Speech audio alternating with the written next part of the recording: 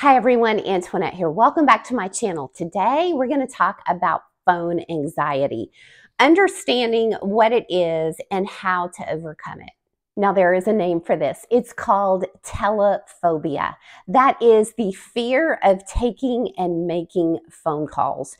And you're probably watching this video if you either feel that way or you know someone who feels that way. If you do feel this way, know that it is very common.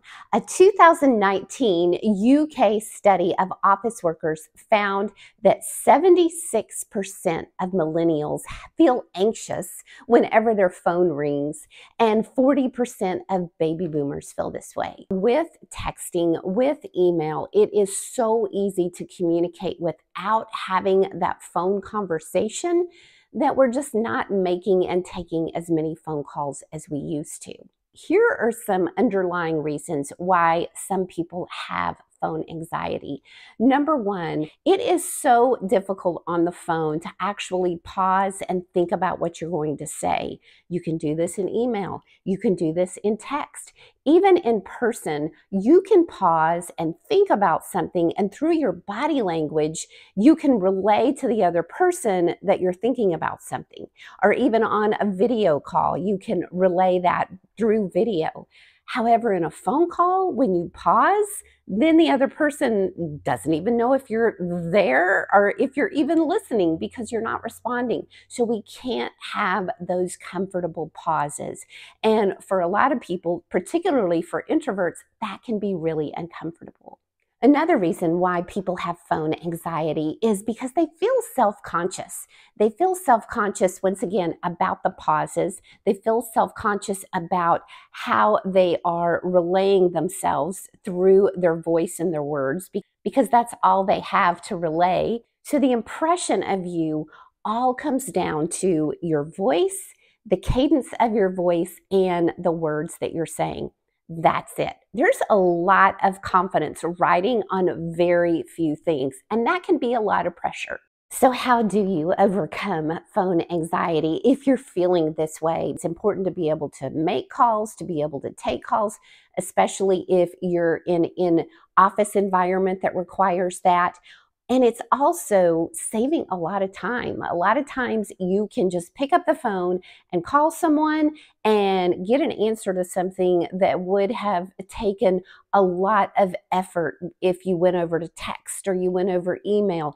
It can just be handled over the phone so much easier. So let's talk about some ways that you can overcome phone anxiety. The first way is to leave voicemails after hours or when you know somebody is not going to pick up the phone. It's usually easier to do this in a professional situation when you know you're calling a place after hours and nobody's going to answer.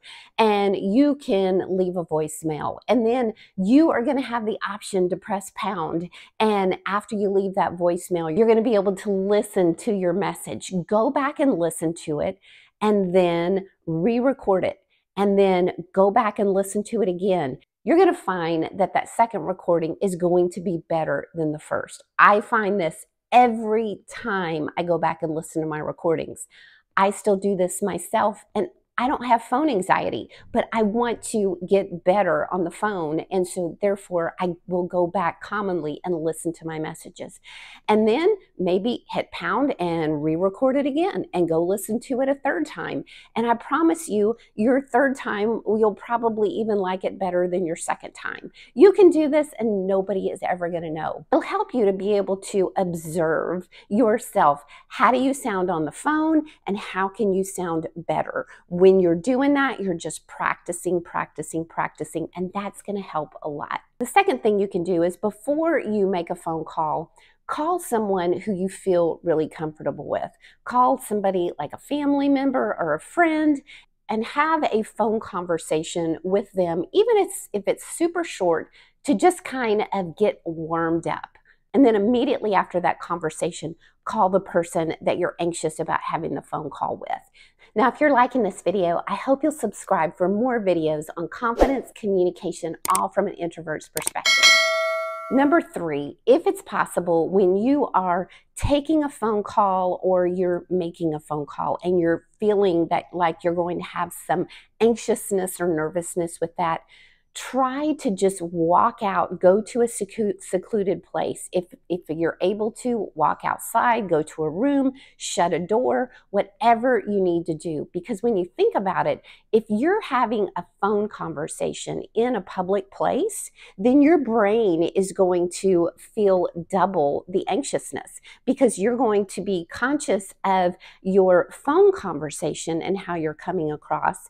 And then you're going to be self-conscious about how you're being heard by the other people that are around you. Even if they're not listening to you, you're still likely to feel self-conscious about that because you're having a phone conversation in front of other people. And if someone is calling you and you feel a little bit of anxiety when that phone rings or you see their name pop up on your phone, let it go to voicemail. And sometimes during that voicemail, they'll take out some of the mystery in the voicemail and let you know what they're calling about. And sometimes that can help. Now, if someone does call you and leaves a message and asks that you call them back, then even if it feels uncomfortable for you, call them back. Sometimes people can feel really frustrated if they've made the phone call and all they get back is a text or all they get back is an email. So even if it feels uncomfortable for you, know that if you really want to connect with the person, if you really want to communicate with them the way they want to be communicated with, and they specifically say, call me back, then give them a call back. Just like anything, once we get out of the practice, it does take a while before we get comfortable with something again. Know that once you start putting yourself back into the practice of making those phone calls, even though in the beginning it may feel really uncomfortable, you'll thank yourself later because you will develop more confidence and you'll feel that anxiety decrease. I hope you've enjoyed this video and I hope you'll share it with someone else.